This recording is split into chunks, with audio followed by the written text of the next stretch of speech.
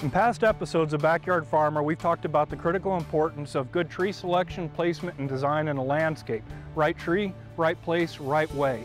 But if we don't properly plant that tree at the right depth, it doesn't really matter. So depth is critically important for tree health and survival. We commonly get questions coming from people about, it seems my tree isn't growing too well, it looks like a utility pole stuck in the ground and so on, and it's probably because it's planted too deep. On today's session, we're going to walk through some steps to identify if your tree is too deep and what actions that you can take to raise that up, get it at the proper depth, and increase the vigor and longevity of your tree.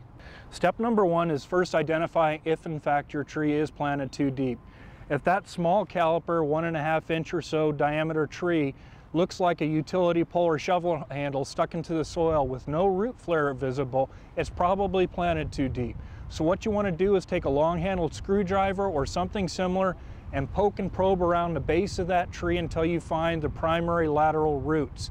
That tells you how deep those roots are. You want those at or near the soil surface, and it's all too common to see those 4 inches, 5 inches or deeper because the tree was planted too deep, and we've got to raise that tree up to the proper grade.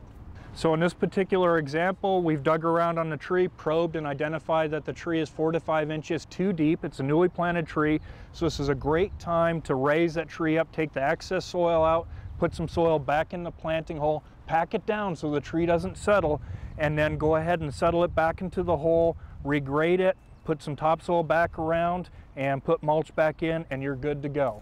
A common question is, why is this so important? Well, tree roots are very similar to us. They have in their cell the mitochondria, little energy pump. It requires oxygen.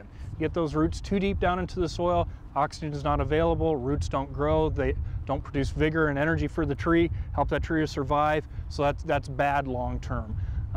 When do you want to catch these situations? As soon as you possibly can. Always check newly planted trees to make sure the root flare is at or near a soil surface.